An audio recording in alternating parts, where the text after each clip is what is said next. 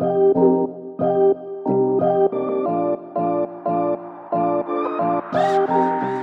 my name is Lucy. I'm with the U-Haul company, and today I'm going to show you how to install a hitch on a Ford full-size van. You will need the tools seen here to complete this installation.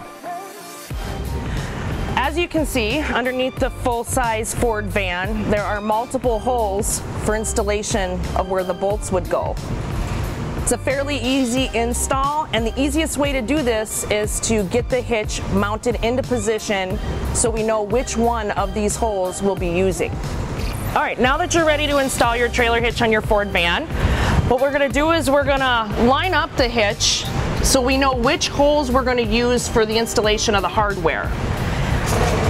I'm doing this by myself today, so I am lucky enough to have this awesome U-Haul hitch jack that makes it a one-man job, but if you don't have this jack, then you're gonna have to get a family member or friend to hold this up for you for a couple minutes. I have seen some people use floor jacks to hold them up, but this thing is amazing. So we're gonna get this lined up.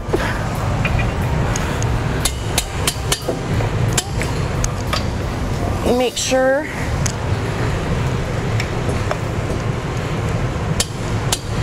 both sides line up correctly. And as you can see, this is where we're gonna drop our hardware down by just reaching up over here. I'm gonna go ahead and get started on that. So this hitch does require that spacers are put in between the frame and the hitch. So doing that, we're gonna wanna take the spacer that is on the bolt and the spacer that goes in between, and just reach up and line them up and drop your bolt down. And you'll repeat the process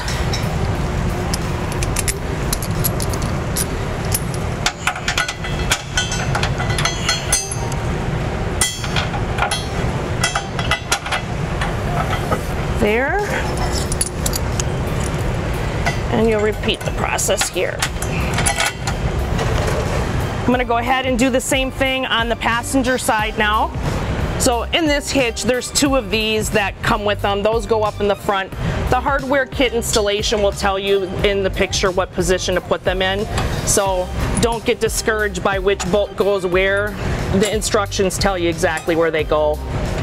In some of the installations, you have to drop the spare tire, or there'll be a canister. We got lucky with this hitch. We don't need to do either one of them. It just lines right up for us. And we just drop the bolts in.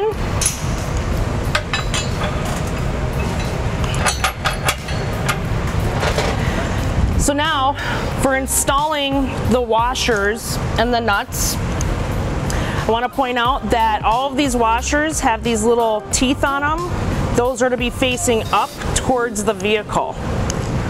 So we're going to install by pushing just that up. Sometimes you have to reach around and hold a little pressure on it.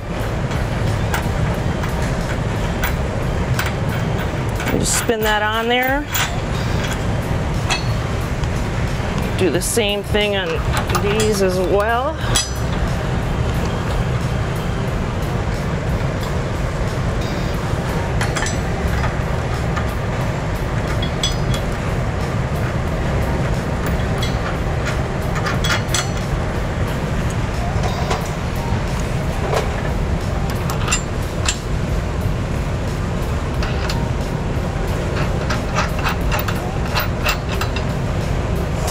And then I'm going to repeat the process on the driver's side, making sure I put them straight up towards the vehicle.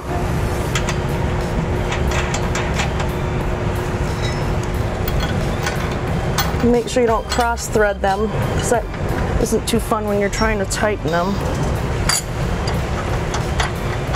Go ahead and get these all hand tight now. So now that I have everything installed as far as the hardware and the spacers, I'm gonna remove the jack because I need to get underneath to tighten up all the hardware and then torque it for the specs. So we'll get this out of the way. Remove this, pull this out, run over my tools and get this out of the way. And now we're ready to tighten up the hardware. We're gonna use a 3/4 inch, a 3/4 combo wrench, and then we are gonna use a 3/4 inch socket, 5-inch extension, and this is our torque wrench that we have set at 75 pounds. You wanna get that foot-pound set correctly because it does make the hitch stable and safe. A lot of people will use impacts, other things, do the torquing of the hitch. So we're gonna use the combo wrench on the top to get a part of that around the nut so we can hold that around the top of the bolts. And we're just gonna keep tightening.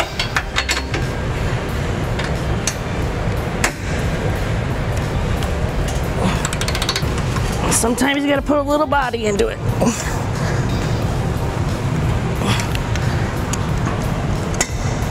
You heard your snap? That one's good. Now on to number 2. Get my combo wrench in position up here.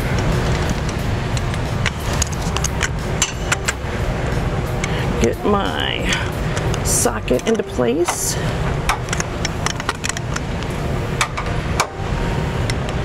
And begin to tighten. Nope, heard that? That one's good to go. And because the rear bolt is a locking carriage bolt, which you'll notice from your instructions on your hardware, we don't need to worry about it spinning because it's locked into place right now with the spacers we've put in. Pushing is always better than pulling if possible. Oh, see, already done. So we'll continue the same process on the passenger side until all of them have been torqued at 75 foot-pounds.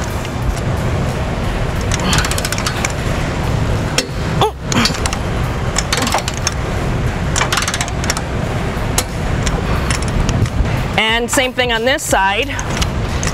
If the exhaust prevents you from using the extension, which it will, I'm going to take that off and just put our socket right on the torque wrench. And this is a carriage bolt again like it was on the other side, so no need to hold it on the top to tighten it. It will not spin because of your locking spacer. And there it is. All right, so now that I've completed the installation of the hardware and I've torqued all the hardware bolts per spec, our installation has now been completed.